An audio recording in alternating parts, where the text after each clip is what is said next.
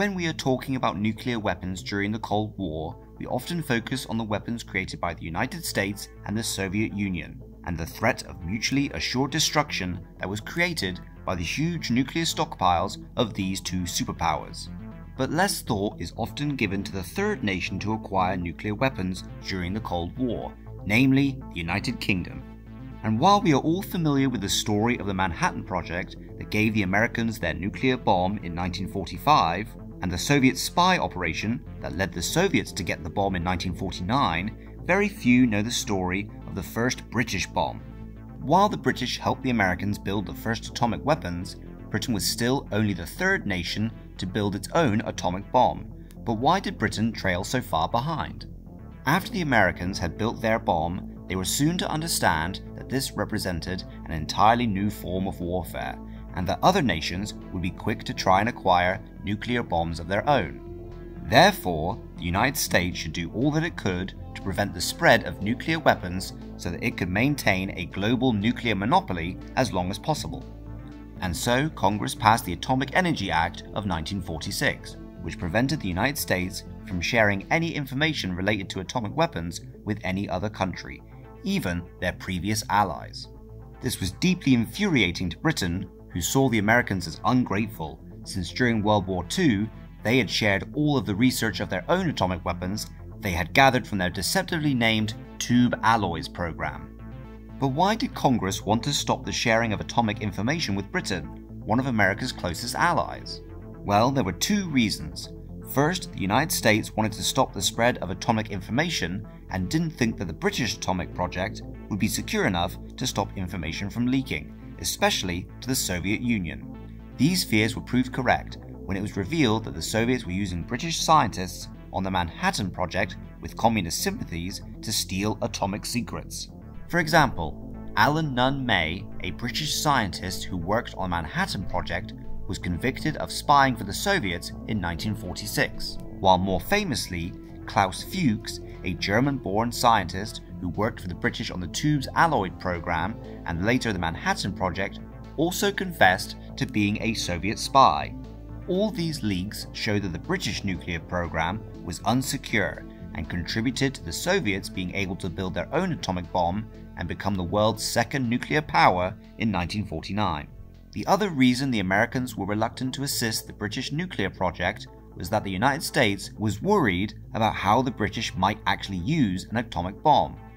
At this point, the British Empire was beginning to collapse, and the US weren't about to give the British an atomic bomb that they might use to prop up their empire. But the British couldn't take no for an answer, as they desperately wanted an atomic bomb of their own, as Britain having its own nuclear weapons would ensure strategic independence from the United States and would ensure Britain's status as the world's third great power.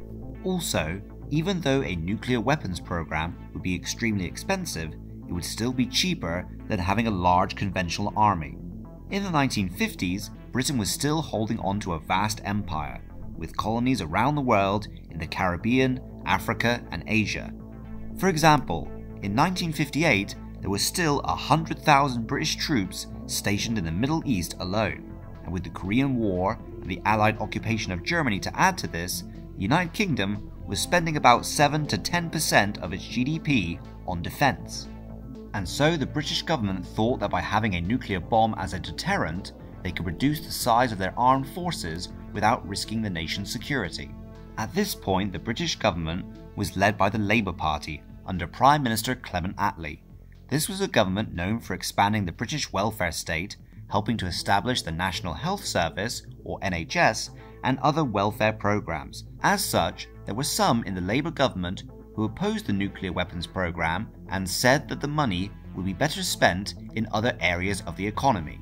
But it was Labour Foreign Secretary Ernest Bevin who eventually persuaded Attlee that a British nuclear program was needed to secure Britain's strategic independence from the Americans, saying, "We've got to have this bloody thing, whatever it costs, and we've got to have a bloody Union Jack on top of it." And with that, £100 million was allocated to the project, with scientist William Penny, who had worked on the Manhattan Project at Los Alamos, as its director. It would take the British 5 years to refine enough uranium for an atomic test, but once that was done, they now needed to select a place to test the bomb. Unlike the US, which had plenty of space for atomic weapons testing, the UK had to look to its dominions for a suitable testing ground, which they found in Australia. And so, on the 3rd of October 1952, on a small group of islands off the coast of Western Australia, the British were finally ready to test their first atomic bomb.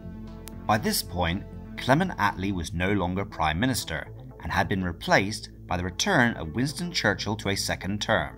According to popular legend, Churchill had 2 letters ready to send to head atomic scientist William Penny once the test had been completed, with one ending, "Thank you Dr. Penny," if it failed, and the other ending, "Thank you Sir William," if it was a success. The Sir for success reflected that if the test was successful, then Penny was to be given a knighthood.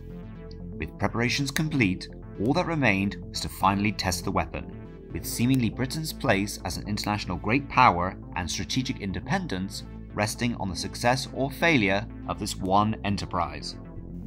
All the equipment had to be precisely calibrated, and the explosion had to be properly documented to show the world that Britain had detonated its own nuclear weapon. Once everything was ready and the last scientists had retreated to safety, all that remained was to start the countdown and actually trigger the bomb. And with that, the test was a success, with a detonation of about 25 kilotons of TNT, which was about the same yield as the first American Trinity test before the more powerful bombs that were dropped on Hiroshima and Nagasaki. The successful detonation meant Britain had become the world's 3rd nuclear power, but only a month later, the US detonated the first of a next generation of nuclear bombs, the hydrogen bomb, with a yield of 10.4 megatons, or about 400 times larger than the British bomb. With their brand new bomb already obsolete, the British would again have to play catch-up to get their own hydrogen bomb. But that's a story for another time. I hope you enjoyed this video and thanks for watching. If you'd like to see more from Newsreel History and help more content get made, please consider subscribing and I'll see you next time.